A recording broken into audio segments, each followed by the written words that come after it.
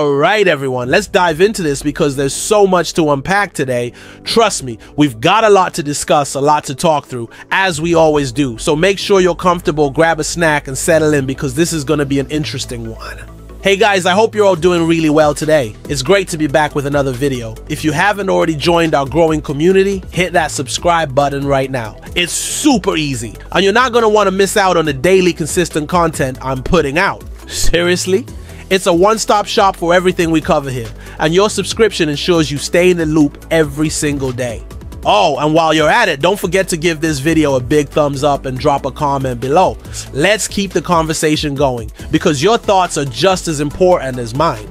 Now, if you watched my recent video, where I broke down that intense 62-page lawsuit, you already know we barely scratched the surface. There were so many layers to unpack, and some of the details I mentioned were pretty heavy, right?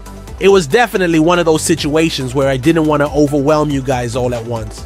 There was just so much information that I had to be really careful about how I presented it, bit by bit. But today I want to dive a little deeper. I didn't have time in that last video to cover everything, and I think this is a good opportunity to explore more of the key points. There's a lot we didn't get into yet, and I know many of you had questions, so I'm gonna address those as well.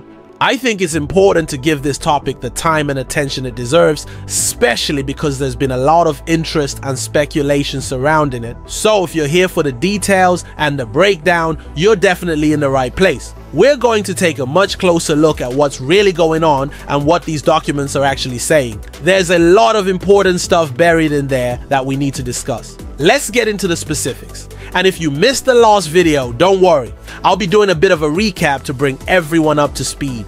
Then we'll expand on some of the points that didn't get as much attention before. It's all going to tie together, so stick around because this video is going to provide the full picture, and I know you guys love the details. Alright, let's not waste any more time. Let's get right into it. Now, let's take a closer look at one of the key individuals named in the lawsuit, Kristina Khorram. For those of you who might not be familiar with her role, Kristina Khorram was specifically mentioned as one of the defendants in this legal case, and I want to break down why this is significant.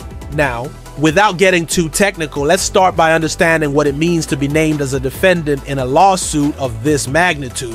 When you're named as a defendant, it means you're being accused of being involved in whatever actions or issues the lawsuit is addressing. It's serious, and it's something that can have long-lasting consequences, both legally and reputationally. So when someone like Kristina Khorram is brought into the mix, it's a big deal. But let's dive deeper into why Kristina Khorram's involvement has caught so much attention. According to the details that have come out, there are certain allegations and claims being made about her role in the situation. I won't go into too many specifics for legal reasons, but it's clear from the lawsuit that she plays a central role in what's being discussed. Now, it's important to understand that being named in a lawsuit doesn't necessarily mean someone is guilty or has done something wrong. A lot of times, people are mentioned because their actions are being questioned or investigated. So, in Kristina Khorram's case, what we're seeing is that there are allegations made against her, and it'll be up to the courts to decide what's true and what's not. I know a lot of you might be wondering, what does this mean for her moving forward? Well, being named in a lawsuit of this scale can be incredibly stressful, and it often leads to a lot of speculation in the media. It's not uncommon for public figures like Kristina Khorram to face intense scrutiny, and that can definitely affect how people view her, both professionally and personally. However, we need to keep in mind that there's a legal process for a reason, and everything will eventually be brought to light.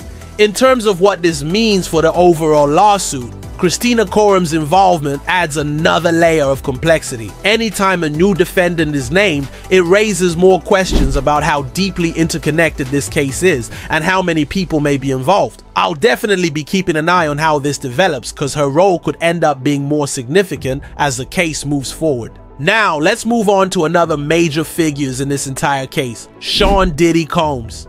Diddy is right at the center of this lawsuit, and his name has come up repeatedly in connection with some very serious allegations. This has been a major talking point, and I want to dive into the details of what's been revealed so far. For those of you who might not be familiar with the situation, Diddy, who is a well-known figure in the music and entertainment industry, is being accused of some pretty shocking misconduct. There are claims surrounding his involvement in certain events, what some sources have referred to as freak-off parties. These events have raised a lot of eyebrows, and the allegations don't stop there. There are also claims about more serious alleged activities that have really caused quite a stir. And while these are just allegations at this point, the details that have emerged have left many people asking questions. Now, let's talk about one of the most concerning aspects of the lawsuit. It is alleged that Diddy was involved in trying to cover up these activities. According to the documents, there's a claim that Diddy reached out to his own mother in an attempt to convince the alleged victim, Ashley, to stay quiet. This is a huge claim, and it suggests that Diddy may have been trying to get Ashley to accept hush money rather than report anything to the authorities. Again, these are serious allegations, and if true, they would raise even more questions about his involvement in this situation. But let's take a moment to really think about what that means. If it's true that Diddy tried to silence someone through hush money, it paints a troubling picture of how far he might have been willing to go to protect himself and his reputation. It also speaks to the larger issues of power dynamics and how influential people may use their status to try to manipulate situations in their favor. This is something that has come up in other high-profile cases, and it's always a delicate topic. Now, I do want to remind everyone that at this point, these are still allegations. Nothing has been proven yet in a court of law. And Diddy, like anyone else, deserves the opportunity to respond to these claims and present his side of the story. Legal battles like this can be long and complex, so we'll have to wait and see how things unfold as more information comes to light. That being said, it's important to recognize the impact that these kinds of allegations can have, not just on the individuals involved, but on the public's perception as well. When someone as high profile as Diddy is named in a lawsuit like this, it can have ripple effects across the industry.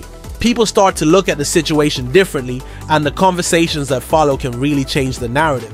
Whether it's true or not, the fact that these allegations are out there is enough to spark major headlines and fuel a lot of speculation. So what happens next? Well, it's hard to say for sure. But one thing's clear, Diddy's legal team is likely preparing to respond to these allegations, and there's bound to be more information coming out in the days and weeks ahead.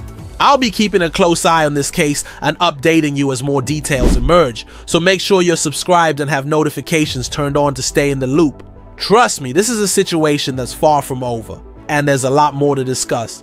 Now, we need to talk about another significant figure mentioned in the lawsuit, Janice Combs, who is none other than Sean Diddy Combs' mother.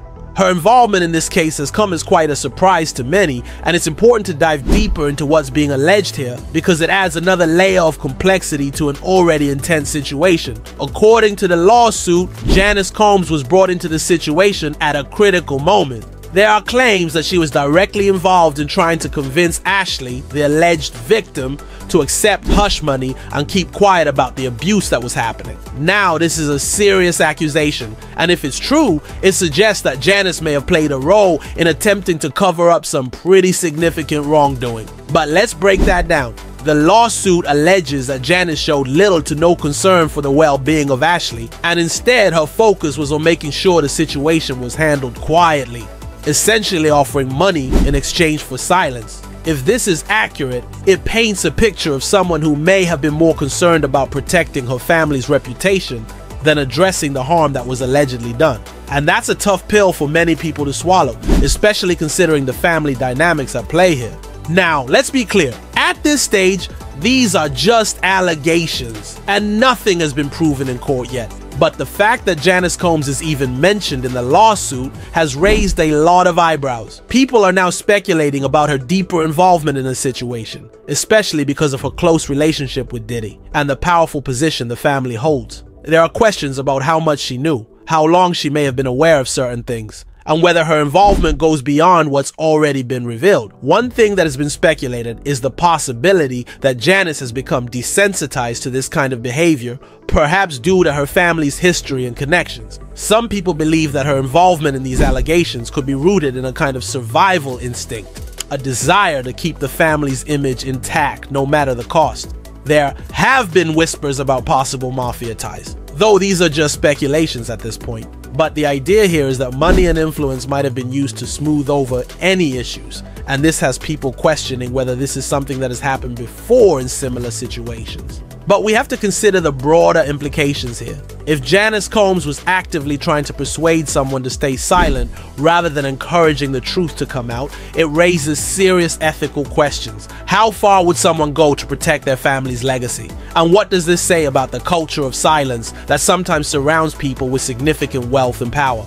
Of course, we have to wait for more information to come to light. There's still so much we don't know, and this lawsuit is far from being over. But Janice's name being mentioned in this context definitely adds another twist to an already complicated case. And it shows that this situation isn't just about one person, it involves a much larger web of individuals who may have played a role in what allegedly took place. Now let's take some time to focus on Ashley, who is at the center of this entire situation. As the alleged victim in the lawsuit, her story is one of strength and resilience, and it's crucial that we break down exactly what's been reported so far. Ashley's decision to come forward has really shifted the conversation, and I think it's important to give her side the attention it deserves. From what we know, Ashley was allegedly subjected to some extremely harmful actions, and according to the lawsuit, there were multiple efforts to silence her. But despite all of that, Ashley refused to accept hush money. Think about that for a moment. She had the option to take a significant payout to stay quiet and not speak out about what allegedly happened to her. Many people, when put in that position, might have considered taking the money, especially when facing someone with a lot of power and influence. But Ashley chose a different path. By rejecting the hush money, Ashley made it clear that she wasn't going to be silenced, no matter how much pressure was put on her. That decision speaks volumes about her character and her determination to have her voice heard. It also shows that she wasn't interested in just walking away with a financial settlement. She wanted to expose what allegedly took place. That's a big deal, especially in situations where powerful individuals are involved. Let's think about what it takes for someone to come forward in a case like this. It's not easy. There's a lot of fear, uncertainty, and potential consequences that come with stepping into the spotlight and saying, "This happened to me." And when you're up against powerful figures, the stakes are even higher. By refusing the hush money, Ashley demonstrated immense courage, knowing full well that her actions would likely lead to a legal battle and intense public scrutiny. Now, it's important to consider the broader impact of her decision. When someone like Ashley refuses to be silenced, it sets a precedent. It encourages other people who may be in similar situations to speak out, knowing that they too have a choice. It's a ripple effect. One person's bravery can inspire others to come forward with their own stories, and that can create a powerful movement toward accountability. But what's really striking here is the level of persistence and strength it must have taken for Ashley to stand firm in the face of these alleged attempts to buy her silence. The lawsuit claims that there were efforts to pressure her into staying quiet, and she said no. That's a huge moment in this case because it shows that she's not willing to back down and she's committed to making sure the truth comes out, whatever that truth may be. We also have to keep in mind that this is still an ongoing legal case and we're likely to see more information come to light in the near future. But as it stands right now, Ashley's refusal to take the hush money is a pivotal moment that could shape the course of this entire lawsuit. It's a bold move, and it signals that she's not going to let this situation be swept under the rug. It's also worth noting that by rejecting the hush money, Ashley may have opened herself up to further challenges, both personally and legally. Being in the spotlight like this isn't easy, and it often comes with its own set of difficulties. But her decision to move forward with the lawsuit suggests that she's prepared to face whatever comes her way. That's a testament to her resilience and her desire for justice. Alright, let's turn our attention to Ariel Mitchell, the lawyer involved in this case, whose actions have sparked quite a bit of conversation recently. Now, if you've been following the developments closely, you might already be familiar with her name. But for those who aren't, Ariel Mitchell is one of the attorneys working on this case. What's interesting here, and what's really caught people's attention, is some of the behavior she's displayed publicly, especially on social media. So let's break this down. As a lawyer, Ariel Mitchell is obviously expected to handle legal matters with professionalism and discretion. But over the course of this case, she's been taking to Twitter and making some pretty eyebrow-raising statements. She's not just discussing the case itself, but she's also tweeting about other celebrities who may or may not be involved, speculating about their connections to the case. Now, this is where things start to raise some questions. For many people, seeing a lawyer tweet about potential celebrity involvement in a legal case can come across as unusual, if not unprofessional. Typically, lawyers are expected to keep the details of their cases confined to the courtroom, or at the very least behind closed doors. So when you have a situation where someone like Ariel Mitchell is publicly tweeting and stirring up speculation, it definitely raises concerns about how the case is being handled from a legal perspective. Now, to be fair, we live in a world where social media has become a major platform for sharing information and engaging with the public, even for professionals like lawyers. It's not entirely out of the ordinary for lawyers to comment on their cases in public forums. But there's a fine line between keeping the public informed and creating unnecessary buzz or speculation, especially when the stakes are this high. One of the major criticisms that has emerged surrounding Ariel Mitchell's public behavior is that her tweets might be blurring that line. By tweeting about celebrities who might be involved, she's potentially adding fuel to the fire, causing more speculation and possibly affecting how the case is perceived both in the media and in the court of public opinion. And this raises the question, how does that impact the integrity of the legal process? Let's shift our attention to another surprising name that has surfaced in this case: The Game. Yes, the rapper. The Game has been mentioned by Ariel Mitchell in connection with Diddy, and it's definitely turning heads.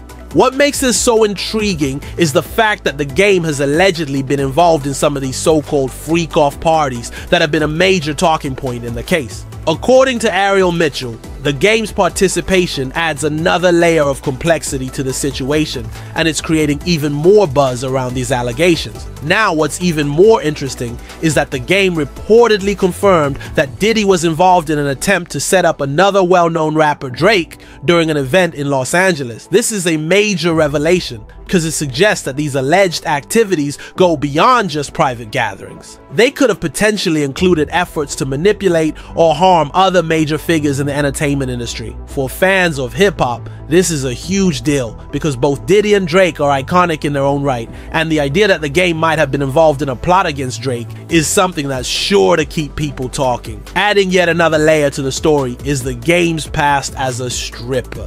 While this part of his history isn't often discussed, Ariel Mitchell has brought it up as a way to tie The Game's background into the overall narrative. For some, this connection might seem like an unrelated detail, but in the context of the current allegations, it's being used to paint a more complete picture of how different figures in the entertainment world are linked. The Game's history and reputation, along with these new allegations, have certainly added fuel to the fire, and it raises the question, just how deep do these connections run? Now, let's talk about Drake, one of the biggest names in music today, and yes, his name has also come up in this case in a pretty unexpected way. According to recent reports, Drake was allegedly the target of a plan orchestrated by none other than Diddy. This revelation has caught a lot of people off guard, and for good reason. We all know Drake and Diddy have had their share of ups and downs in the past, but this alleged plan takes things to a whole new level. It's not just about rivalry or competition in the music industry anymore. It's about something much bigger and far more personal. The alleged plot took place in Los Angeles, and from what we've heard, it was part of a larger scheme involving several individuals in the entertainment world. Now, when you think about the weight that both Drake and Diddy carry in the industry, this kind of revelation feels even more shocking. These aren't just two random artists having a disagreement. These are two titans of the music world. So to hear that Drake was allegedly targeted in such a way makes you wonder about the lengths people might go to in order to protect their interests, power, or influence. What's even more interesting is the timing of this. Drake has been incredibly successful over the past few years, breaking records and dominating charts. Meanwhile, Diddy has remained a powerful figure behind the scenes. Could this alleged plan have been motivated by professional jealousy, a desire to maintain dominance, or something more personal? While we don't have all the details yet, what we do know is that Drake's name being mentioned in this context adds another level of intrigue to an already complicated story. And trust me, this is far from over. We'll definitely be hearing more about this as things unfold. Let's take a closer look at another prominent figure involved in legal battles similar to this one, Tony Busby, a well-known lawyer with a track record of taking on high-profile cases. If you've been following his career, you probably already know that Tony Busby has made quite a name for himself in the legal world, but his involvement in these types of cases is especially interesting. He's been representing individuals in some serious lawsuits, and while a number of those cases were initially dismissed, there's been talk about them being refiled. This refiling process is important to understand because it shows that even when cases don't succeed the first time around, they often come back with even more determination. Busby's persistence in getting these cases back into the courtroom is something we're going to want to keep an eye on.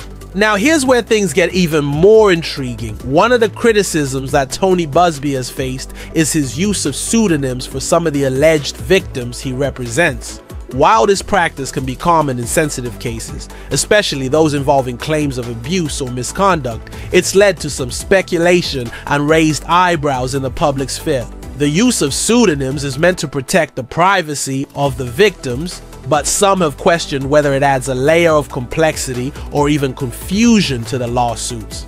Critics have pointed out that it can make it harder for people to understand who's involved and what's really at stake, creating a sense of mystery that's led to even more questions about the validity of certain claims. So, while Busby's legal strategies might be effective, they also come with their own set of challenges. But let's not overlook the bigger picture here. Tony Busby has a reputation for taking on some of the most challenging cases, and whether you agree with his methods or not, he's clearly a force to be reckoned with in the legal world. The fact that some of his cases are being refiled speaks to the complexity and ongoing nature of these legal battles. This isn't something that's going to wrap up quickly. It's a long process, and Busby seems to be committed to seeing it through to the end. As more information comes out, it's going to be fascinating to see how these cases evolve and what impact Busby's tactics will have on their outcomes. So stay tuned, because there's definitely more to come when it comes to his role in these lawsuits. Let's dive into one of the most significant aspects of this entire situation, Cassie's lawsuit.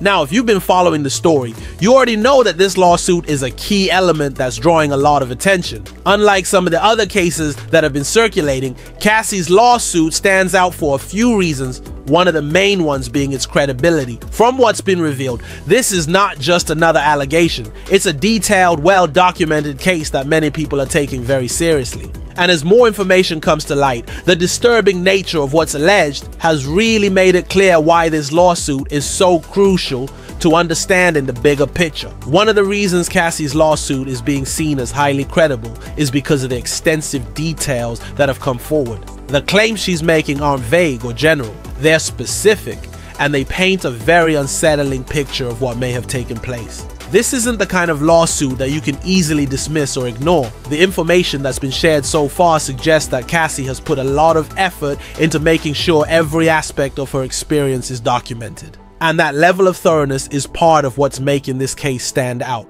It's disturbing on many levels, and it's clear that her lawsuit has the potential to cause significant ripple effects, both legally and within the public sphere. What's even more important to consider is the impact this lawsuit could have moving forward. Cassie's decision to come forward with such a detailed and credible case could inspire others who may have had similar experiences to do the same. It's not uncommon for one person's bravery to spark a larger movement, and we've seen that happen time and time again in similar situations. Cassie's case could very well be the tipping point that leads to broader conversations about accountability and justice. As this lawsuit unfolds, there's no doubt that more people will be paying attention, and it will likely shape the narrative in ways we can't yet predict. So if you're following this story closely, this is definitely a key development to watch. And that wraps up today's breakdown. If you made it this far, thank you so much for sticking around. I really appreciate your support. Now, if you haven't already, make sure to hit that subscribe button and turn on the notifications so you're always in the loop when I drop new content. Trust me, there's so much more to come on this story, and you don't want to miss it. If you enjoyed this video or found it insightful, please give it a thumbs up. It really helps the channel grow and brings this content to more people. And of course, I want to hear from you. Drop a comment below and let me know your thoughts on everything we discussed today. What do you think will happen next? Let's get a conversation going. Thank you again for watching, and I'll see you in the next video.